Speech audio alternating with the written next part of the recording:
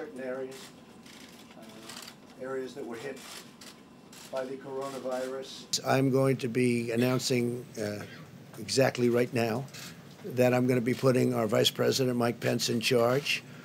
And Mike will be working with the professionals, doctors, and everybody else that's working. The team is brilliant. I spent a lot of time with the team over the last couple of weeks, but they're totally brilliant, and we're doing really well. And Mike is going to be in charge, and Mike will report back to me. But he's got a certain talent for this, and I'm going to ask Mike Pence to say a few words, please. Thank you, Mike. Thank you, Mr. President. And I look forward, Mr. President, to serving in this role, bringing together all the members of the Corona Task Force that you've established, HHS, CDC, DHS, the Department of Transportation, and State. This team has been, at your direction, Mr. President, meeting every day since it was established. My role will be to continue to bring that team together, to bring to the President the best options for action to see to the safety and well-being and health of the American people. We'll also be continuing to reach out to governors, state and local officials.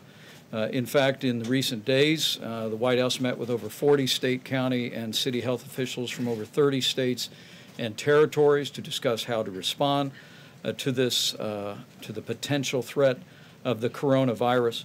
We'll be working with them in renewed ways to make sure they have the resources to be able to respond. Authorities in responding to the potential threat of dangerous infectious. Mr. President,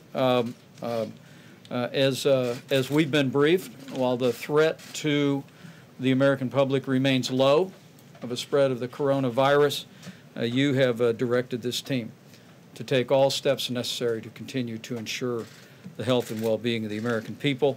And the people of this country can be confident that under your leadership, we will continue to bring the full resources of the federal government in coordination with our state and local partners to see to the health and well-being and to the effective response to the coronavirus here in the United States of America.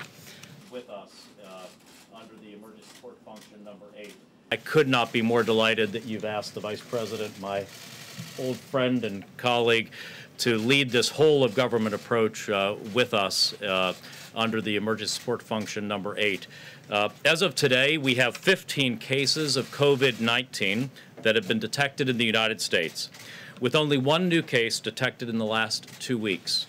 We also have 3 cases among Americans repatriated from Wuhan and 42 cases among Americans repatriated who had been stuck on the Diamond Princess in Japan. The President's early and decisive actions, including travel restrictions, have succeeded in buying us incredibly valuable time. This has helped us contain the spread of the virus, handle the cases that we have, and prepare for the possibility that we will need to mitigate broader spread of infections within the United States. The President's actions, taken with the strong support of his scientific advisors, have proven to be appropriate, wise, and well-calibrated to the situation. So, Dr. Schuchat, I'll turn it over to you. Thanks so much, Mr. Secretary. As you know, this has been a difficult and challenging time, and our hearts go out to the individuals who have been directly affected by the virus and to all those who have been working tirelessly in responding to it. The trajectory of what we're looking at over the weeks and months ahead is very uncertain, but many of the steps that we have taken over the past 15 years to prepare for pandemic influenza and our experience going through the 2009 H1N1 pandemic of influenza remind us of the kinds of steps that our healthcare system, our businesses, our communities and schools may need to take. We're in this together, all of government, the public and the private sector, and the CDC wants to make sure you have the best information available every day. Thank you. That we're talking about is a respiratory virus. It's spread in a similar way